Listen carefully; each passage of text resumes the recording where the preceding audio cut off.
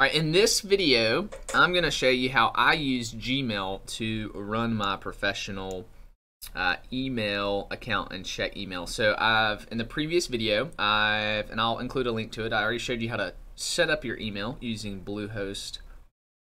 Bluehost is who I use as a hosting service. I can set up unlimited emails through them. So I want to set up, here's the email section.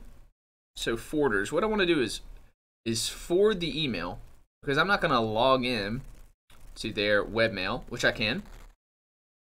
But what I want to do is set up email forwarding. So I have all these emails that forward to these emails that I have. So I'm going to add an email forwarder. Now I used to do it a different way. I used to import the email into Gmail, but I saw some issues with that. So now I figured out this way, and it is, to me, infinitely better. So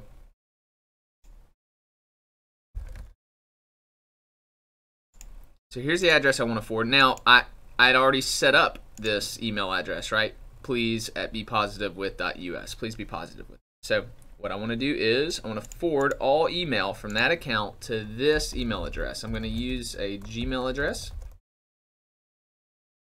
So I'm going to forward all those messages to brooksconkle@gmail.com. All right, that's actually a personal email address of mine. All right, so submit.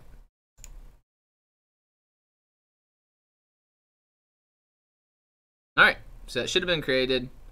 Let's find it right here. Please be positive with us. We're going to forward all those to gmail.com. Cool. Easy enough. Now, step 2. I'm going to go to my Gmail. I'll go backwards. Let me start. I was already on settings. So you want to go up here to the gear. You want to go to settings. Now what we're going to do is accounts and import. So now I need to be able to send mail as that email address. Okay. So let me add an address, name Brooks Conkle, that'll work. Or I could even change it to be positive, that's the alias part. So please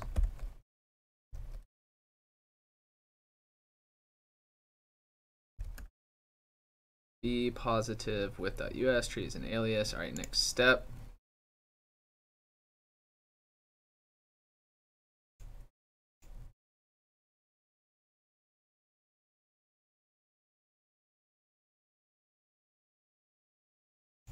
So here you need to put the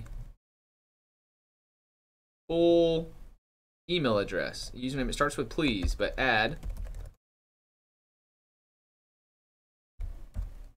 the full domain, so the full email address. This should be the password that you set up on your hosting account. I'll click add account. Alright, so they're like, hey, great.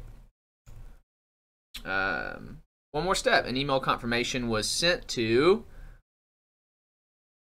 So do one thing. I can click the link in the email, or I can put the code that was in that message. Here's the cool thing. Because I set up forwarding first, I actually don't have to go into that web account and log in. I should be able to go to my email, and once it's forwarded, let's see how long it takes here. Boom, it's already here. So this is actually, this email here in my Gmail was sent to please at be positive with us. It just so happened that they forwarded a copy of it here, right? So I can either put in that code, or I can click the link here, which I'm going to click the link. It says, hey, please confirm sending mail at please be positive with us. I want to confirm that. Hey, great. Now I can send mail as that. All right, so that's pretty cool. But let me go back and show you one more thing. So obviously I'm able to send the mail as that, but here's what I do. So here it is. I can make it the default. Let's say out of this Gmail account, that's all I planned to do was send people emails and get emails. I could make that the default email. I'm not going to do that, but what I am going to do, this is pretty important down here. Reply to the same address the message was sent to.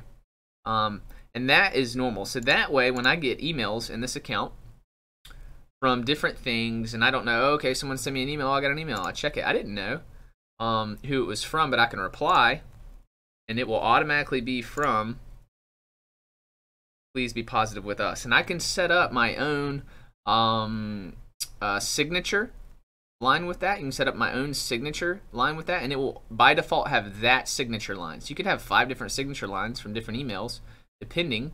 And to me, this has worked flawlessly. This is better than using, I'll show you the other option. I'd made a previous video on importing your account.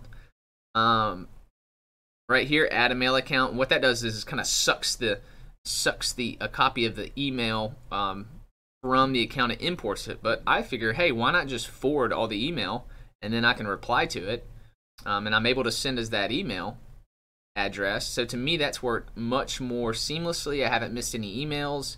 When I was using this feature, I would find that sometimes it would like time out and not be importing the messages. So that's how you do that. Let me know if you have any questions. Happy to help you out. Subscribe to my channel. I'll show you anything that I use for tips and tricks for other stuff and how to think outside the box and do some cool and unique things. And obviously, as I say, destroy the box. So subscribe to my channel. Hit the bell icon to get notified when I have new videos. And look forward to making some more videos for you guys. All right, take care.